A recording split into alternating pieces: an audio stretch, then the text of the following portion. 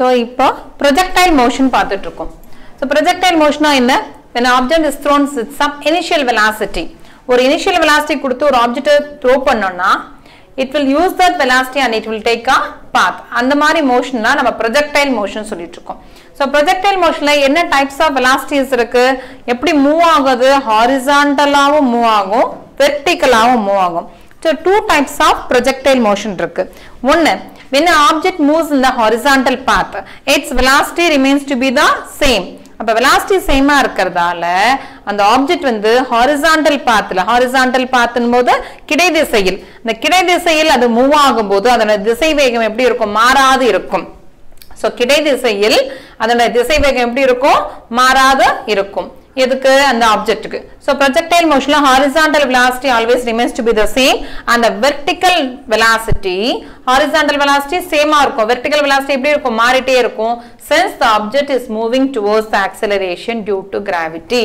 So நீ ஞாபகம் வச்சுக்க வேண்டியது ரெண்டு, projectile motionல 2 இருக்கும். ஒன்னு horizontal velocity, that is horizontal velocity னா கிடை திசையில் திசை வேகம், vertical velocity செங்குத்து திசை வேகம். இது ரெண்டுல எது கான்ஸ்டன்ட்டா இருக்கும்? எது மாறாது இருக்கும்னா கிடை திசையில் திசை வேகம். ஆனா செங்குத்து திசை வேகம் எப்படி இருக்கும்? இந்த பொருள் வந்து இந்த கிடை திசையில் போகும்போது ஹாரிசான்டலா மூவ் ஆகும்போது முடுக்கம் செயல்படாததால் அதனுடைய பொருளின் கிடை திசை வேகம் மாறாது இருக்கும். சோ இந்த கிடை திசையில் ஏன் வந்து velocity திசை வேகம் மாறாது இருக்குன்னா அதன் மேல வந்து முடுக்கம் செயல்படாம இருக்கும். சோ கிடை திசையில் முடுக்கம் செயல்படாததால் பொருளின் கிடை திசை வேகம் மாறாது இருக்கும். ஆனா vertical velocity என்ன ஆகும்? ஒரு பாயிண்ட் ஒரு செகண்டுக்கு மாறிட்டே இருக்கும். So vertical velocity goes on changes but the horizontal velocity remains to be the same. Now another type of projectile motion we are going to see. First one, ஒரு object வந்து ஒரு ஹைட்ல இருந்து தூக்கி போட்டா இப்படி மூவ் ஆகி இப்படி கீழே விடும், அதுவும் projectile motion தான். ஆனா கிரவுண்ட்ல இருந்து ஒரு ஆப்ஜெக்ட் கீழ இருந்து இப்படி தூக்கி போட்டானா it will go and fall like this. This is also a very good example for projectile motion. Now here from the point O, கிரவுண்ட்ல இருந்து, இதுதான் உன்னுடைய கிரவுண்ட், O என்ற பாயிண்ட்ல இருந்து ஒரு object when I throw like this. So throw பண்ணனும்னா அதுக்கு ஒரு initial velocity கொடுக்கணுமா? Let that velocity be u here. So from the point O, the object takes this velocity and it moves like this, and when it reaches a point A, அதோட height maximum. So இங்க இருந்து தூக்கி போடும் maximum height reach ஆகுமா? அப்ப அதோட velocity எப்படி இருக்கும்? அந்த maximum height reach ஆகும்போது velocity will be 0 and again it moves towards the ground. When it moves like this, for each second its velocity goes on changes, that is increases, since it is moving towards the acceleration due to gravity. So அந்த புவியீர்ப்பு திசையை நோக்கி move ஆகும்போது ஒரு செகண்டுக்கு அதோட velocity மாறிட்டே இருக்கும். ஹாரிசான்டலா இருக்கும்போது மாறாது, திசை வேகம் வெர்டிகலா செங்குத்தா மூவ் ஆகும்போது அதோட திசை வேகம் மாறிட்டே இருக்கும். Now this is your motion of a projectile thrown horizontally, ஒரு oblique projection. கிரவுண்ட்ல இருந்து ஒரு certain angle நான் ஒரு ஆப்ஜெக்ட் த்ரோ பண்ணும்போது we are going to find out how will be the path of the projectile, its resultant velocity and time of flight, what is the time taken to reach its maximum height and the range of the projectile motion. One by one we are going to see. First one, path of the projectile. Path of the projectile என்றதுனா எரியத்தின் பாதை. இந்த எரியத்தின் பாதையில as we have seen already, this horizontal velocity கிடை திசையில் திசை வேகம் ux ன்னு எடுக்கிறோம். அதாவது இந்த velocity u வச்சு ஒரு velocity வச்சு தூக்கி போடுறோம் இல்லையா இந்த ஆப்ஜெக்ட்ட, இந்த u வந்து I am going to resolve into two components. One is the horizontal component u cos theta and the other one is the vertical component u sin theta. So இந்த velocity ரெண்டாவது resolve பண்ணிட்டோம். One is the horizontal velocity u cos theta and the vertical velocity u sin theta.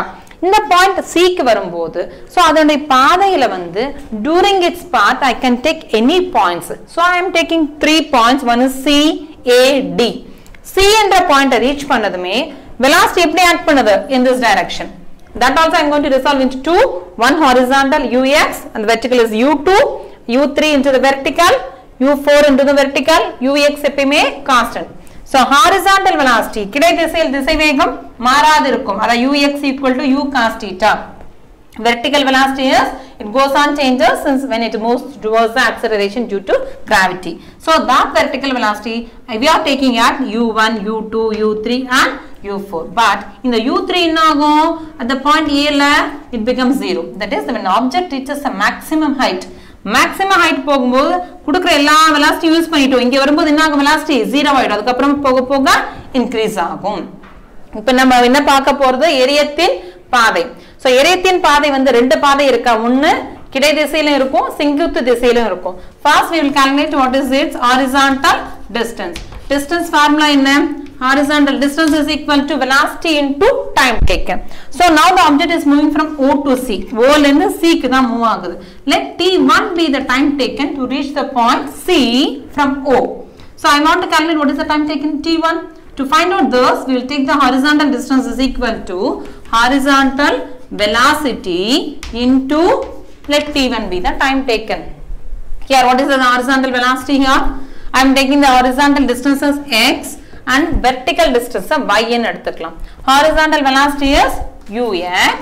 Let T1 be the time taken. Now from this I will calculate what is T1. T1 is equal to x by ux. What is ux here? U cos theta. The horizontal distance தான் நம்ம என்ன எடுத்துறோம்? U cos theta. So time taken T1 கண்டுபிடிச்சோம். T1 is equal to x by u cos theta. What is our work now? அது வெர்டிகலா எவ்வளவு displays ஆயிருக்கு. O to C move ஆகும்போது வெர்டிகலா move ஆச்சு இல்லையா? அப்ப vertical distance we want to calculate. For that I will take the equation of motion is equal to ut plus half at square. S is equal to ut plus half at square. இந்த equation of motionல இருந்தா, அதாவது இந்த சமன்பாடுல இருந்தா நம்ம என்ன calculate பண்ண போறோம்?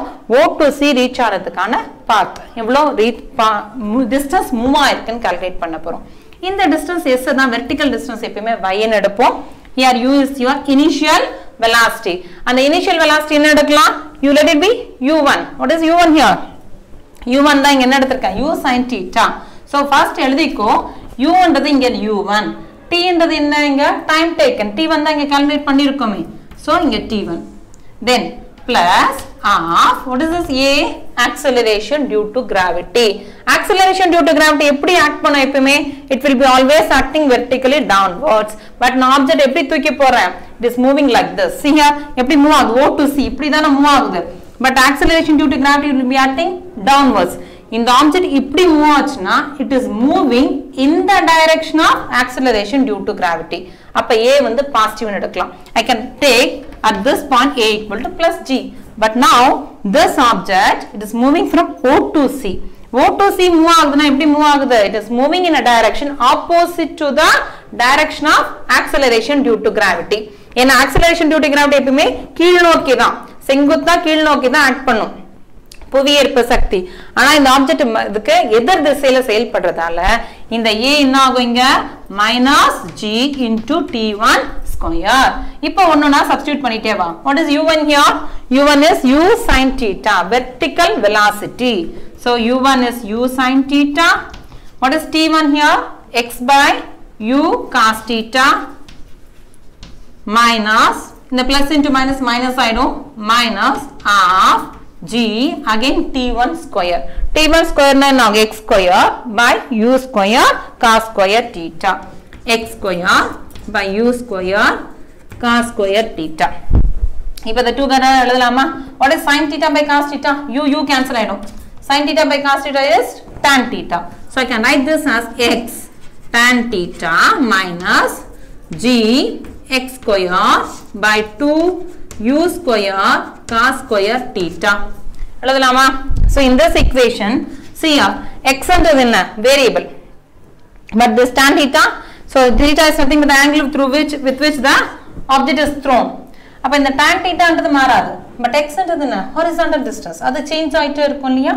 So this x is the variable. Tan theta constant. அப்படியே இருக்கும். Here g ன்றது acceleration due to gravity. U ன்றது என்ன? Initial velocity. Initial velocity என்ன எடுத்துருக்கோம் நம்ம already? X தான், ux. It remains to be the same. Cos theta, அது change ஆகாது. So all those constant things I am going to group it one. So this I can write this as ax. இது எப்படி எழுதலாம் இந்த equation? இந்த சமன்பாடை எந்த வகையில நான் எழுதலாம்? I will take this a tan theta as a, that is constant one, variable அப்படியே வச்சிட்டேன், minus b x square. b ன்றது தான் உன்னுடைய g by 2u square cos square theta. So this constant value I am taking it as b. Constant எல்லாம் group பண்ணிட்டு b ன்னு எழுதிருக்கேன். Variable என்ன இருக்கு? மீதி என்ன இருக்கு? x square அப்படியே எழுதிருக்கும். So now if you look at this equation, this represents the equation of a parabola. This equation represents the equation of a parabola. Now I can say the path traveled by the projectile is a parabolic path. So இது எப்படி இருக்கு இந்த சமன்பாடை பாக்கும்போது எப்படி இருக்கு ஒரு பரவளையத்தை equation மாதிரி இருக்கா ஒரு பரவளையத்தின் சமன்பாடு மாதிரி கொண்டு வந்திருக்கும். So now I can say the path traveled by the projectile is a parabolic path. So y equal to x tan theta plus gx square 2u square cos square theta.